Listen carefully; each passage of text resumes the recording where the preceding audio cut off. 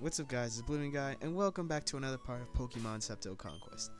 I leveled up my team.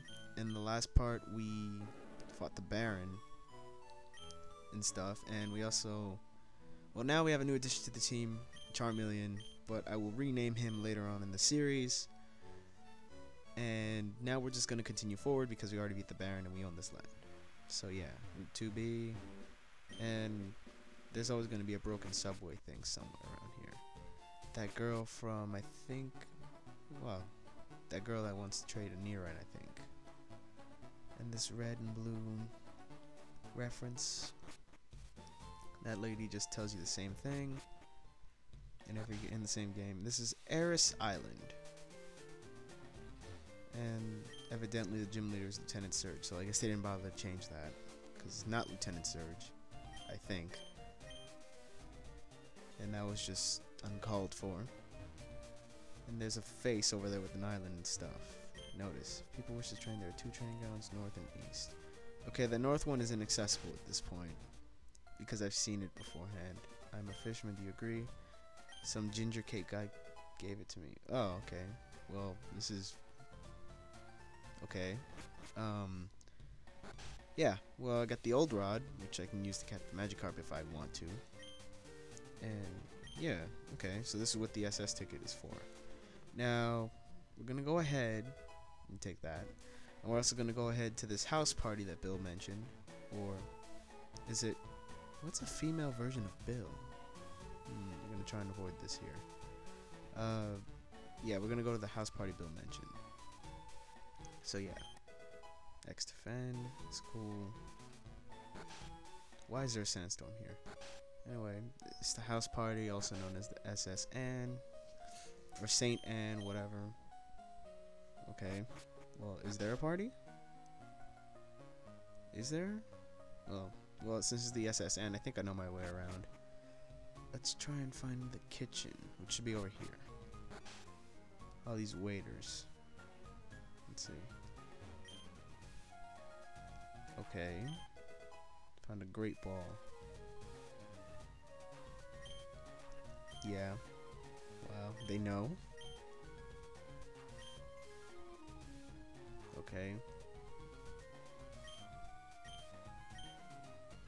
Okay. Well, these references are funny, and I guess at least they kept the Chestoberry thing, the berry thing in the bin, the same, which is cool. But I have a question, or rather a logic thing. If Pokemon exist in this world, then why is he serving up salmon? Shouldn't he be serving up Magikarp or Feebas, for that matter?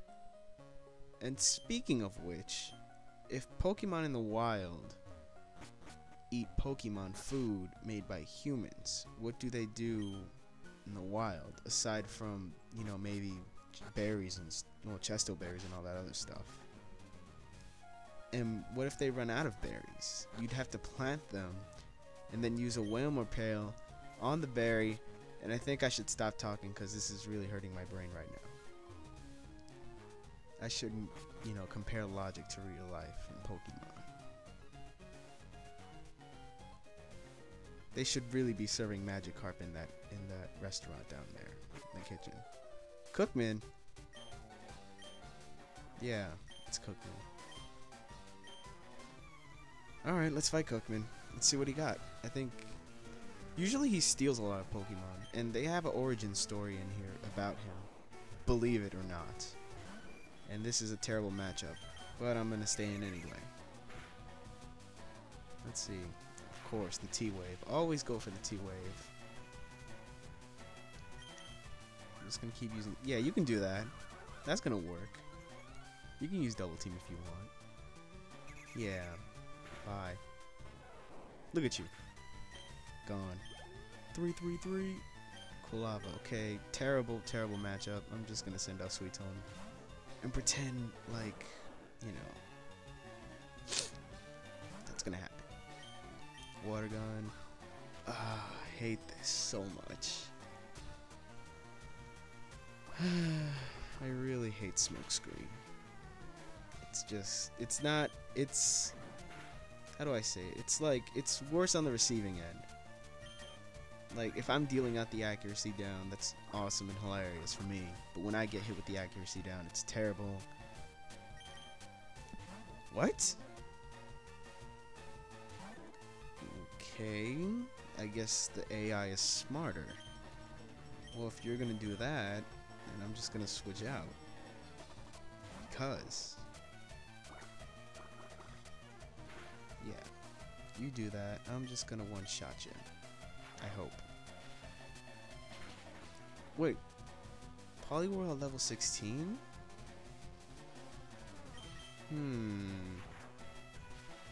I'm calling hacks, because I don't think Poliwag evolved at Poliwhirl to Poliwhirl at 16. I think it's like maybe 20 something. So,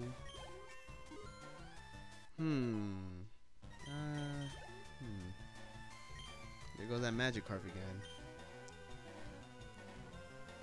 Yeah, I'm just gonna pretend like that level 16 Poliwhirl didn't exist. Because, you know, it's a ROM hack after all, so they can do whatever. Quilava again. You know, if I made a ROM hack, I'd probably make killing a Magikarp maybe 1000 XP. Just saying. Instead of, oh, it's a weak Pokemon, it'll evolve into a Gyarados, so why not give you something to work for? Instead of like 50 and 70, how about 500? Yeah, 500 sounds more legit than 1000. I don't know. I think it'd be like a rewarding. You want to catch this or you want to kill this? Whatever, go ahead. Farm. If you really want to farm. But then it'd get boring after killing Magikarp and wasting your time leveling stuff. He does suck. BS. That Magikarp won't evolve. BS. Anyway, let's go upstairs. Lance? Yeah. I did off screen. Uh-huh. Okay. Mm-hmm. Yeah, he's the captain. Okay, I gotta leave, but yeah, you know, keep it up with the dark humor. I think the creators really like Lance. I mean, really like Lance. Really. Anyway, since we have no business in this house party anymore, we could just go. And, crap. Alright, well, skip and a jump later. We just go over here. I'm gonna go check out the store. Yeah, I don't need to go to the store. I think we gotta go to the Pokemon Center first. Yeah, the Pokemon. This is the Pokemon Center. Where we're gonna heal up because that battle was kind of long and drawn out. And now we're gonna get the VS Seeker by talking to this lady. So now we can rematch people again. Well, I don't know what purpose it serves. Because, you know, you could just level up. Some of the wild Pokemon are really strong here. Oh well. Well, hope you guys enjoyed. Next episode, we're going to be taking on the gym leader. I have no clue what her name is or his name is. I think it's a her. Maybe. I have no idea. But anyway, hope you guys enjoyed. Next part coming up soon, and I'll catch you guys later.